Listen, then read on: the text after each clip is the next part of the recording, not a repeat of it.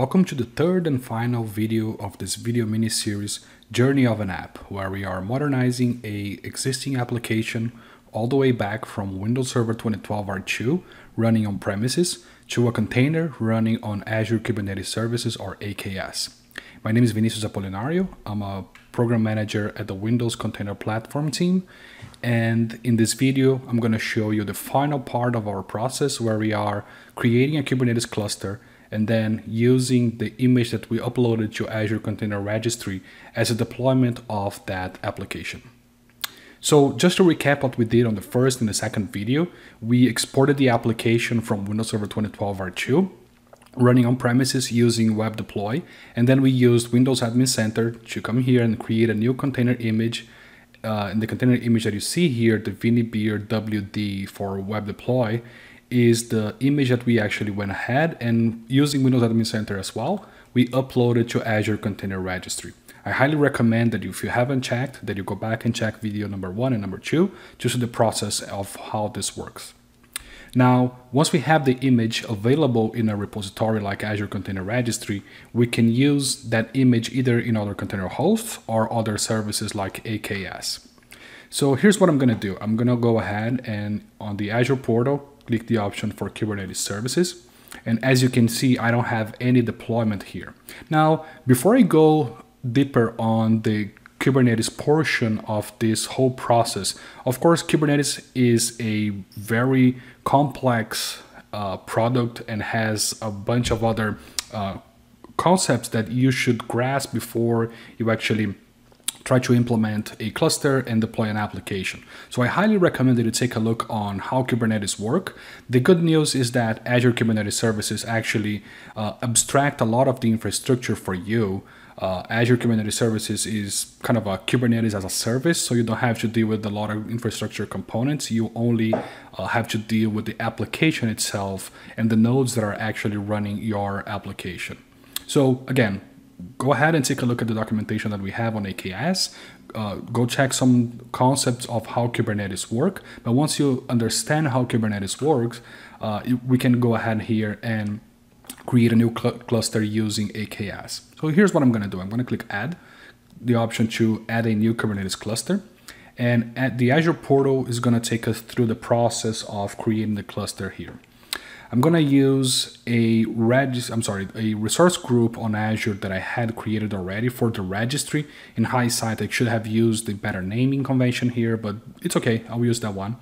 I'm going to use a name for my Kubernetes cluster. In this case, I'm going to use ViniBeer cluster. I'm going to select the option to use the region West US2. There are different Kubernetes versions available. Some of those are preview actually. The default one at the moment that we are recording this video is the 116.13. I'm going to keep that one. Depending on the features that you are going to use, you might need to change this option here. I recommend again that you check the AKS documentation for this. And then the first thing that we are asked for is what is your primary node pool? And your primary node pool is even that if you are deploying a Windows application, if it's as it is in our case, the primary node pool needs to be a Linux-based node pool. And this is for running your AKS or your Kubernetes API and a lot of the components of Kubernetes that are actually running on a Linux machine. So in this case, we are going to use the standard option here for the node size. The recommendation from AKS is that if you have a production environment, that you use at least 3 nodes for your node pools. I'm going to click Next. And here we have the option, again, we have the primary node pool here is a Linux type. We have a node count, so 3 nodes, so in case one fails, you have 2 others. And then we have the standard node size here that AKS recommends. Now what we're going to do, we are going to create an additional node pool for our Windows workload. So here's what I'm going to do. I'm going to click create a name, so WS for Windows Server and P for node pool. There are some limitations on the naming convention here, but basically the most important part here is to choose the size of this node pool. For the sake of the demo itself, I'm going to use D2S v3.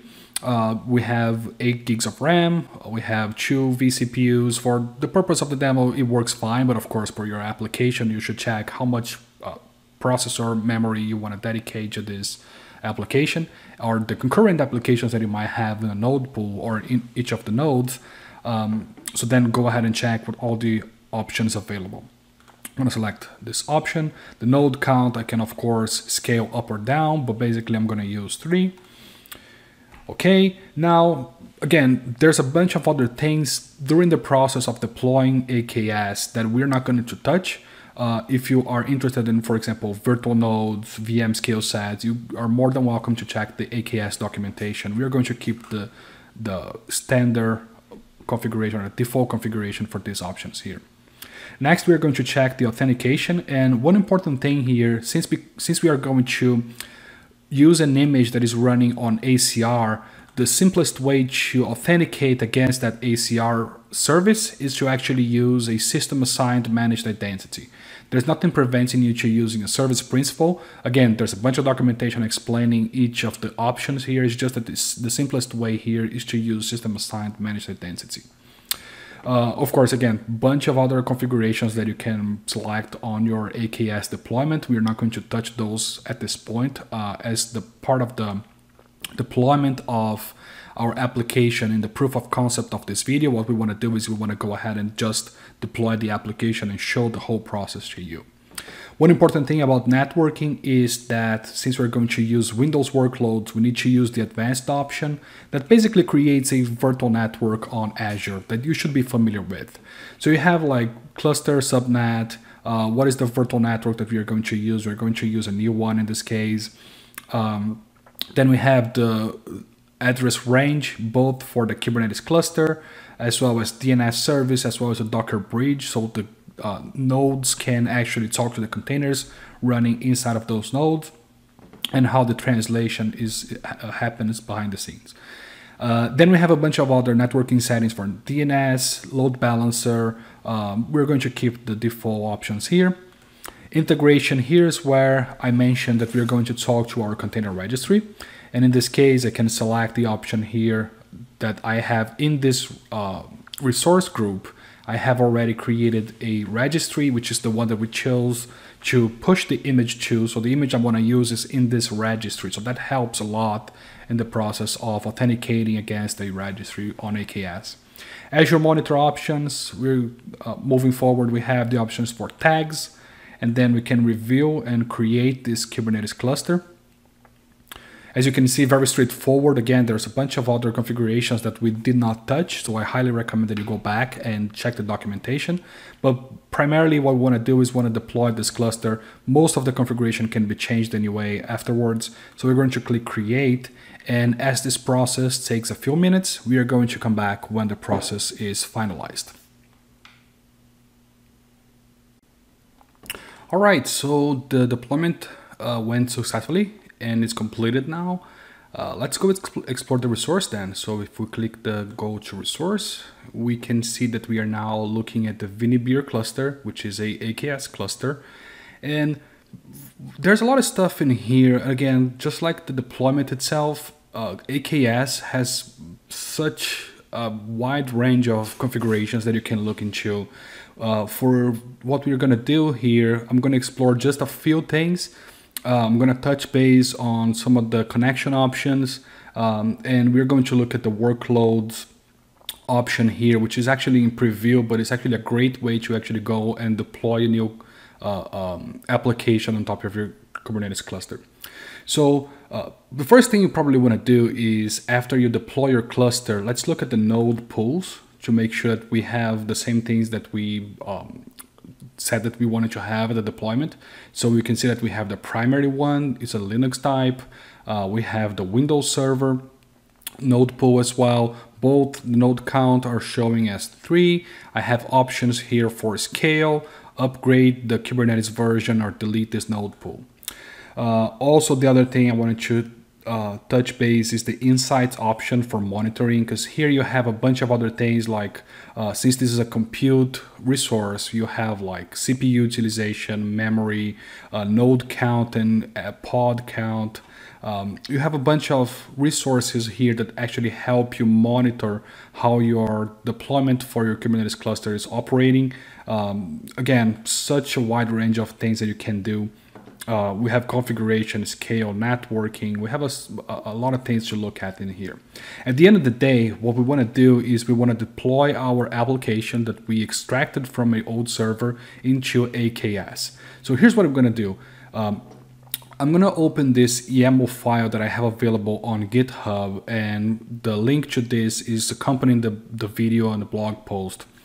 The way deployments work on Kubernetes is you have a YAML file that actually describes how the deployment of your application works. And what Kubernetes will do is Kubernetes will try to match your request from the YAML file to what is deployed on those nodes. So here's what I'm saying in this YAML file is I want to do a deployment. So this is the kind of YAML file that I'm creating here. And then I have some metadata and specifications about the application itself. In this case, I have my application called Vinibeer. I have a label that actually matches the name. And then I have the spec, and the spec option here describes the container or the pods. A pod is a set of containers that are running inside of that specific pod to actually support the application or support that pod. In this case, I'm giving again metadata information about this spec. I'm saying that this is going to have 3 replicas, so I'll have 3 containers at least running my application. I have the name, again metadata for Vinibeer as the spec, as well as the label. One important thing about Windows nodes is we are specifying here that the node selector should look for Windows nodes, because this is a Windows application. It wouldn't run on a Linux node. And then we have the container information itself. So the most important thing here is the image. And if you remember, the name in our case is slightly different. I'm going to change that when I deploy. But basically this tells Kubernetes this is where you get the image from in order to deploy the application. Then we have information about how many CPUs we are going to use as limit, as well as requests. And then we have the container port that we want to open to ensure that we have connectivity here. Then next we have the information about the service, and service here is basically to have connectivity to your application. So in this case, we are giving again metadata name for Vinibeer. We're saying that this is a load balancer, and then we have information about how we get to the container itself. So it's a protocol TCP, and then the port is 80. Very well, so what I'm going to do here, let's go back to the Azure portal. I'm going to click workloads, and as you can see, I have multiple deployments already in my Kubernetes cluster. And these are all native things or default deployments that you'll find in a regular AKS deployment in order to support the system itself. You can see that the namespace here is actually kube system. So what I'm going to do is I'm going to click add, and then this is the nice thing about this preview option here in the Azure portal. You can type in the YAML file directly in the Azure portal. So what I'm going to do is I'm going to copy this information here, and I'm going to pass on. The only thing that I'm going to change here is the Vini AP. Let me go back and actually check what I had previously to ensure I have my YAML file. Let me open with Notepad. The link to my image in this case, because I changed from the last time I ran this demo, is this one.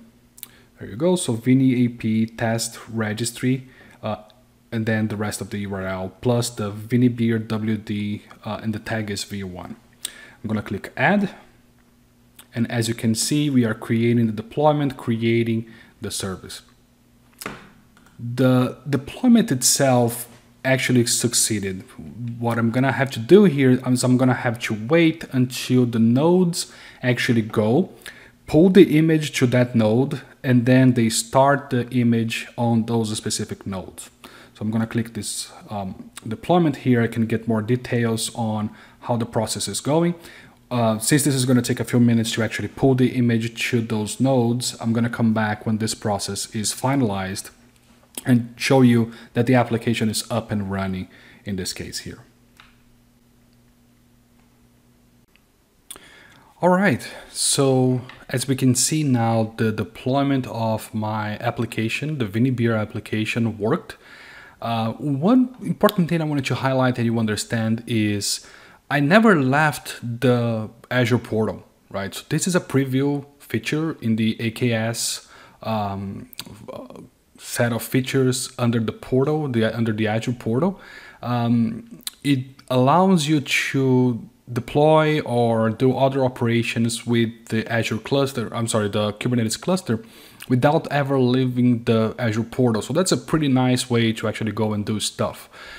Traditionally, the way you would do stuff is you actually use kubectl to actually connect to the cluster. I can show you how you do that, and the Azure portal also provides the guidance on how to do that in a second.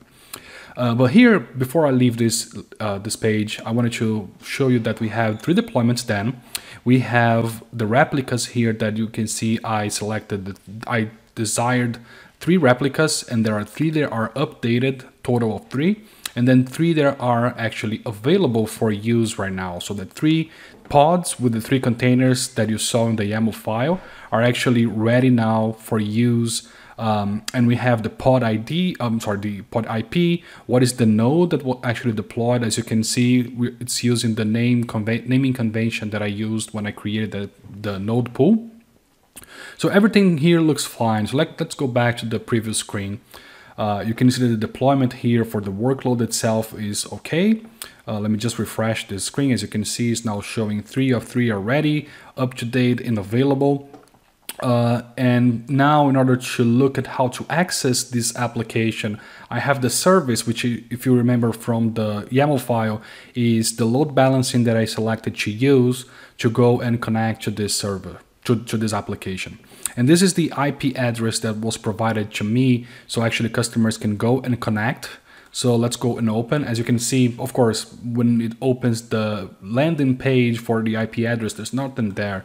But if I select the option to open my application, ViniBeer/calculator, the application is here up and running.